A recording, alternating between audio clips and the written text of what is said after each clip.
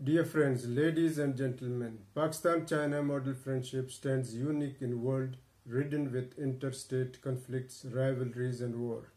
Established on 21st May 1951, Pak-China relations have kept growing with time.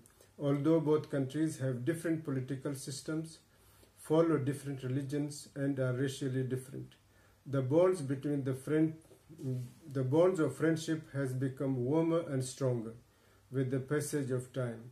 In last 7 decades, there is no single occasion where two countries have encountered any differences of opinion on any issues. There is always complete harmony between the two countries. Few relationships in history of international relations have endured so long as 7 decades, that between Pakistan and China, and even fewer have been described as higher than mountains and deeper than oceans. This is what we call all-weather friendship. This description of all-weather friendship is not mere rhetoric. It's based on shared principles and interests, and forms foundation of cooperation in diverse fields. Pakistan strongly supports One China policy and China's sovereignty over Tibet and Taiwan, as well as other issues concerning China's core interests. Similarly, China has always more than appreciated Pakistan's gestures and support. Beijing has supported Islamabad on a wide range of issues, such as Pakistan's recent membership in Shanghai Cooperation Organization. Relations between the two states are not just limited to political and economic spheres. Pakistan and China signed the Cultural Cooperation Agreement in 1965, which has evolved into executive program of cultural exchange, with both countries vowing to cooperate in fields of arts, culture, education, research and broadcasting, media publication, sports and youth affairs. Pakistan-China relations are perhaps the best example of cooperation between two countries having different social system, culture, traditions and ideologies. The 5 principles of mutual respect for sovereignty and territorial integrity, non-aggression, non-interference in each other's internal affairs, equality and mutual benefit, a peaceful coexistence have made the two sides what they are today.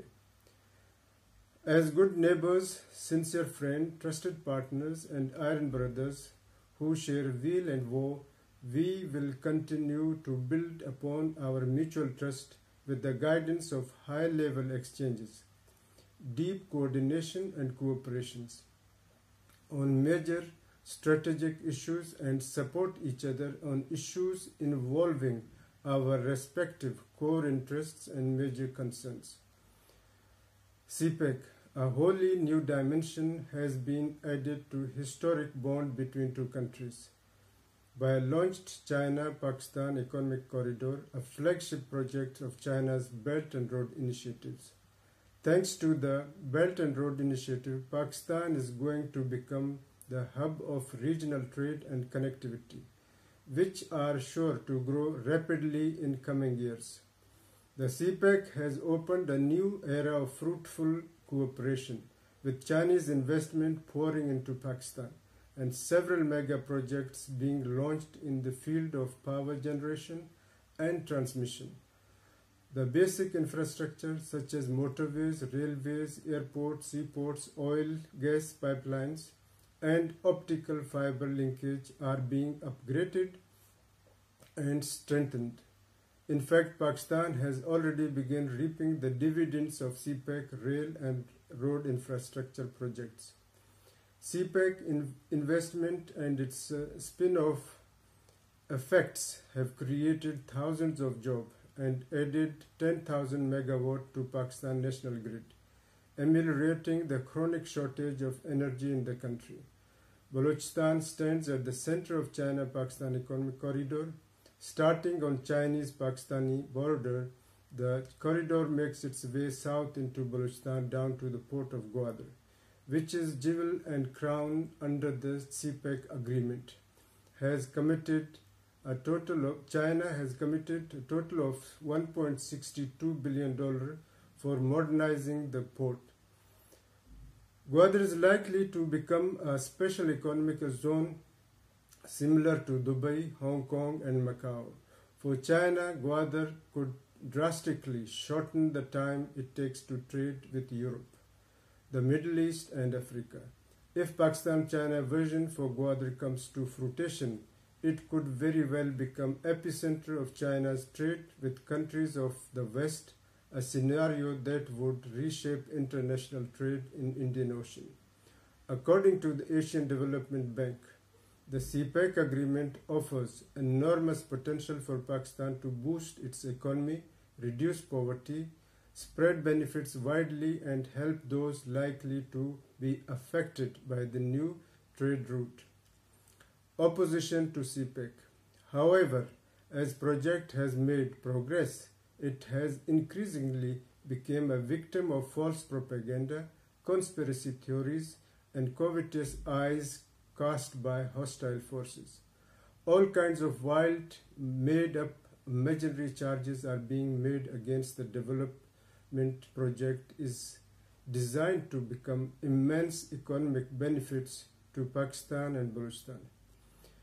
Detractors' accusations range from plunder of Balochistan immense natural wealth and sell out of the province minerals and other resources to the Chinese. Who are the critics and naysayers? Groups in Balochistan opposing the CPEC fall in two main categories. One, political. Second, socio-cultural. The political opposition comprises of two elements. One, patriotic elements and genuine friends of Baloch people who are concerned about Balochistan getting its due and legitimate rights of economic benefit flowing from the CPEC projects. Some of them have complained that as compared to other provinces, Balochistan has been unfairly treated in terms of distribution of the burdens and benefits of CPEC projects. They are part of national political mainstream and their grievances need to be looked and addressed. Recently, Jam Kamal Khan, Balochistan Chief Minister, and other Baloch leaders demanded public closure of details of lease agreements of Gwadar Port with China, all CPEC projects and all 52 Memorandum of Understanding signed between Pakistan and China. They criticized the OPQ deal concluded with Chinese companies by the former Pakistan Muslim League government since 2014 and desired more transparent deals. CPEC has a portfolio of more than 60 billion, of which, according to one estimate, only 400 million have been allocated to Balochistan, mainly focused on development of Gwadar Port. Investment in road and energy infrastructure in vast swathes of Balochistan needs focus.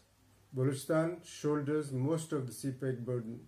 The region has 700 kilometers of coastlines, including deep port of Gwadar, which is slated to be the linchpin of CPEC. It has rich mineral resources and provides 62% of the land for corridor. Its residents will also face environmental fallout of the mega projects. Some Baloch leaders say that out of total 15 energy projects worth $33 billion, only one was meant for Balochistan, while the rest went to Punjab and Sindh.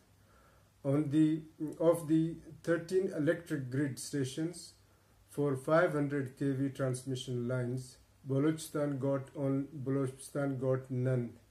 Such unfair distribution of CPEC benefits has given opportunists a chance to propagate negativity among people. To ensure an equal stake and say in CPEC investments, it is important to engage the people of Balochistan in an inclusive, consensus-based decision-making process. Railway, roads, mining, and agriculture development can have huge positive impact on lives of masses. Second political category in Balochistan opposing CPEC consists of two: the Sardars, who see the progress of economic development and social opening as a threat to their entrenched interests, and the nationalist and rebel groups who are opposed to the process of political, economic, and social integration of Pakistan with rest of Pakistan, Balochistan with rest of Pakistan. Many of these groups are being funded by India and other forces hostile to the CPEC. It is no secret that Baloch nationalists have long been opposed to the Chinese presence and investment projects in Balochistan. They are apprehensive about CPEC developments in their province, as they fear the waves of investment will bring them demographic changes, turning them into a minority in their own province. Since the launch of CPEC, Baloch Liberation Army attacks have largely been focused on Chinese interest. Several deadly attacks on Chinese laborers have taken place since May 2017, which, according to BLA spokesmen, are part of BLA's policy of not allowing any forces, including China, to plunder the Baloch wealth in Balochistan.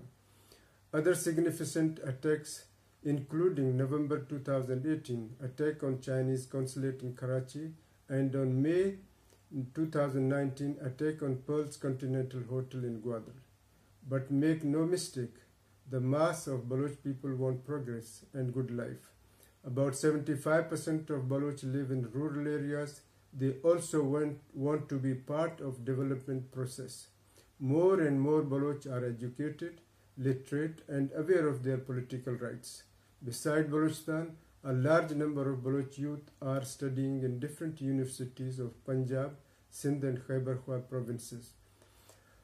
However, it will be in Chinese interest to grant scholarship to Baloch students in their universities that will create better understanding between the Chinese and Baloch.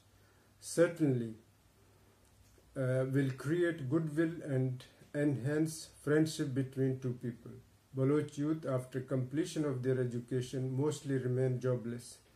There is an excellent opportunity for the government to involve Baloch youth in CPEC-related projects to both create jobs for them and bring Baloch population into the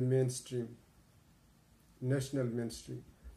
Baloch need to see and feel that development coming with CPEC is for them. The promised development of Balochistan through a series of large-scale projects must be translated into practice. Concrete steps are needed to dispel misplaced fears of Baloch people being dispossessed from their lands, resources, and identity. Moreover, their misgivings have about economic migration to the province and fear of becoming a minority in their own land as a result are genuine problems that need to be taken seriously. Cultural and communication gaps. A major obstacle in the smooth process of CPEC project is cultural and communication gap between the Chinese managers and workers and the people and the Baloch population. It is necessary to minimize misunderstanding and the conflict caused by cultural differences. Baloch and Chinese people hail from different cultural backgrounds. They look different, they behave and act different, and speak different languages. They eat different foods and wear different dresses. For an ordinary Baloch, a Chinese man is like someone from another planet, an alien. Another fundamental difference is their attitude to life and work.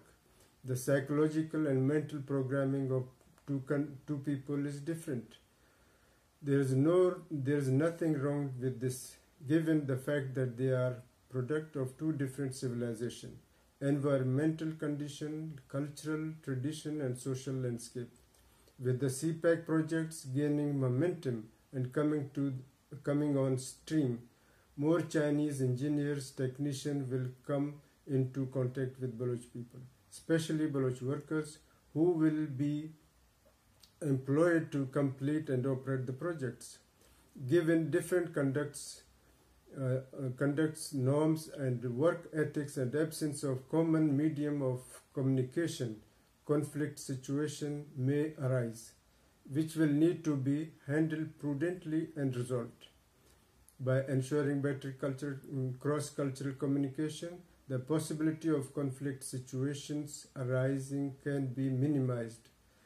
This approach will require Chinese to learn the local language and learning to respect the local tradition and values. Importantly, Chinese engineers and technicians selected to work for CPEC must be put through course of studies covering such subjects as Pakistan history, religion, customs, politics, education, and so on. Besides, the improvement of basic communication skills will be also required. Engineering and course cultural activities will be helpful in getting to know the local people better and make friends with them. More contact will reduce the chances of misunderstandings and prejudice against each other. The process is painstaking, but it is sure to yield fruitful results. To bridge the cultural gap, it will be a rewarding exercise to take notice of cross-cultural conflicting situations happening on day-to-day basis, analyze their causes and develop systems and procedures to avoid them in future. Overcoming cultural differences or feelings of strangeness will take time. This process will go forward step by step. Ultimately, it will become two-way process. Learning benefits from both sides. Thank you.